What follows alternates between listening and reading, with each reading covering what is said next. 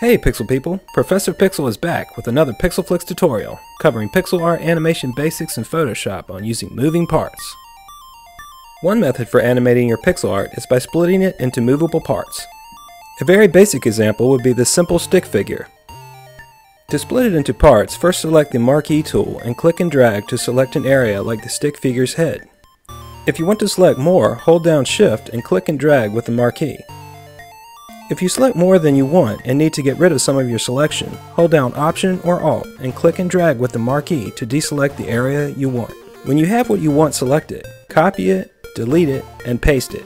Your selection will appear on a new layer, like the stick figure's head, which I'm going to rename Head by going under the Layer drop-down window to Layer Properties. Now, with the Move tool and new layer selected, you can move it where you want. With the arrow keys, I'm going to press down to put the stick figure's head back onto the top of its body for the first frame. Now I'm going to make a second frame by going to the Animation drop-down menu and select New Frame. With the second frame and head layer selected, I'm going to move it down 1 pixel with the Move tool so it's up in frame 1 and down in frame 2. When I click the play button, you can see the stick figure's head bob up and down. You can do this with all the body parts like I have here with the body, head, left and right arms, and left and right legs. I made 8 frames and moved each part in each frame so the stick figure will do a little dance. Another example would be this little Daredevil I did and split up his arms, head, body, and legs into movable parts. I made a simple 3-frame animation and moved the parts to give him a quick fighting idle stance.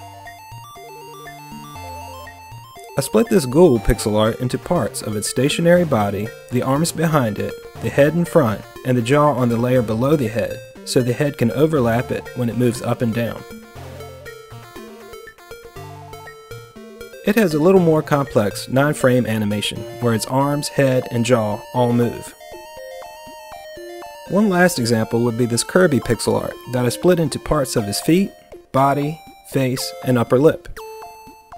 I put that layer on top of his face so his mouth could open and close.